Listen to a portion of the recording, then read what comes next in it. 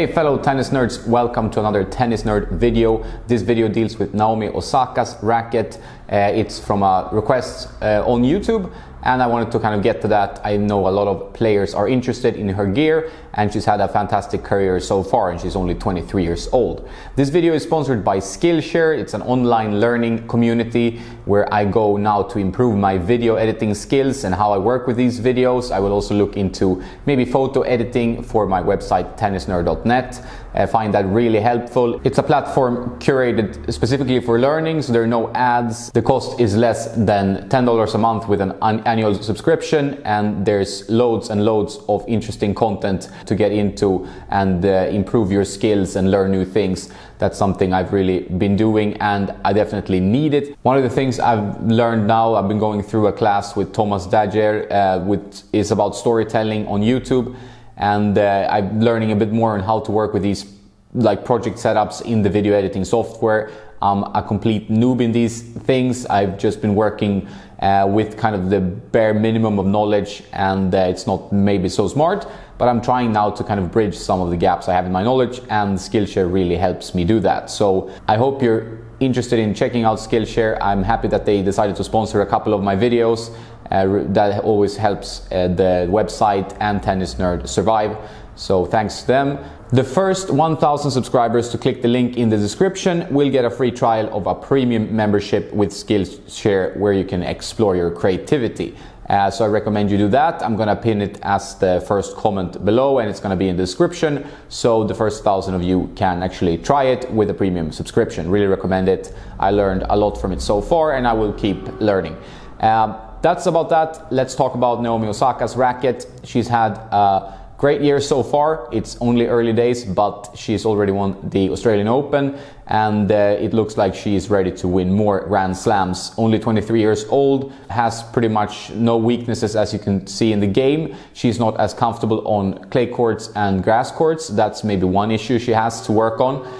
Big serve, she is quite tall at 180 or 5'11", can serve above 200 kilometers per hour or 125 miles per hour. So she has a big game, big serve, aggressive game style.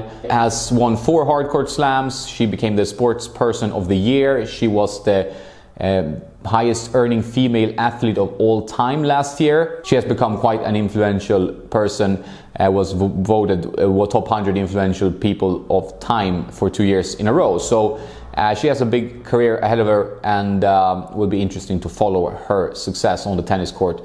Naomi plays with a Yonex E-Zone AI98. It's painted to look like the latest version of the E-Zone 98. That's usually what's called a pro stock racket. The pros usually get a racket painted to look like the newest model that they're selling, but it's normally based on something else, because they don't change rackets all the time. That would be really weird if they decided to change what they actually play well with. And for a tennis pro, it's so important to have the racket being an extension of your arm. So if they move around with rackets like I do, I think that you'd see far less good results from a lot of pros. So she's been playing with the AI98, the E-Zone AI98. So she's added some lead tape to the sides to bring up her specs too, and I'm going to check the website. 341 grams and 31.8 centimeter balance, which is 7 points headlight.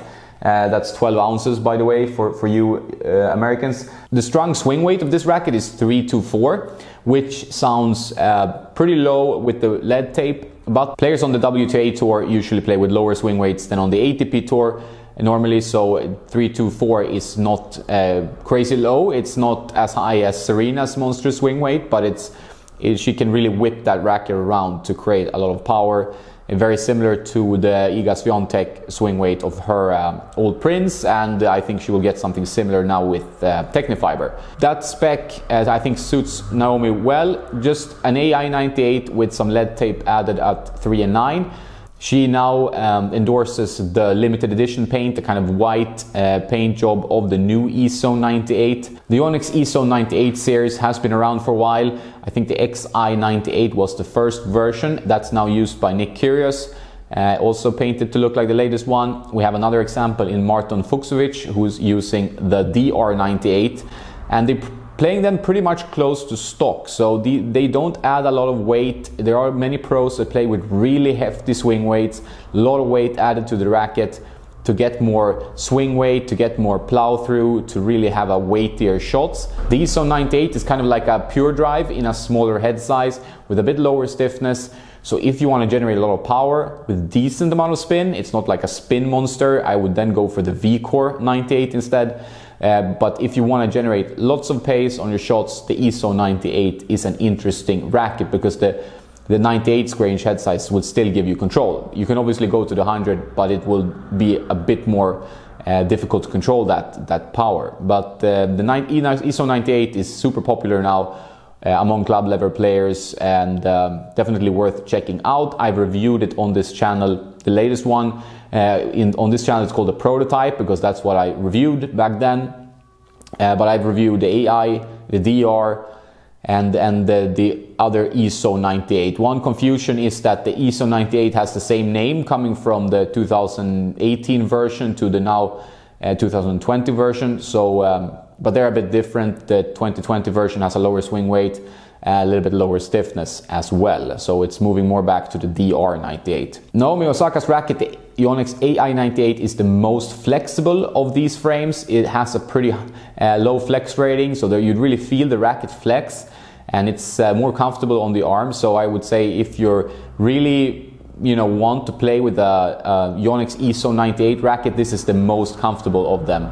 But also the one you might, need to add some weight, like Naomi did, to the sides to get the stability up, because the flex obviously will make the racket a little bit more prone to twisting on off-center shots. If you want the racket that's probably the easiest to use of all the ESO 98s, the latest one gives you plenty of power, pretty low swing weight, so it's pretty easy to use. I personally like the XI98 a lot, that Kyrgios plays with. It's something that gives you a lot of power, but it still feels like it has a controlled string bed, so that racket is really nice to play with.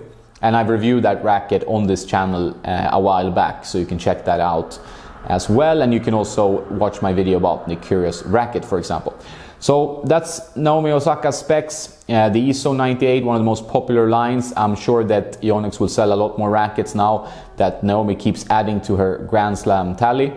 And I think we will see more and more of her. Will she become a dominant force in the game now, in the women's game? So that's it about Naomi Osaka's racket, Yonex AI98. If you want something that plays similar to that, but you can't find an AI98, any of the Yonex ESO 98 rackets will play pretty similarly. It won't be as flexible, but you might get a bit of free power and a little bit, it will be a little bit easier to use. The AI98 is probably the one that's most difficult to use of the ESO 98s, but they're all pretty good. I know a lot of you like the DR98.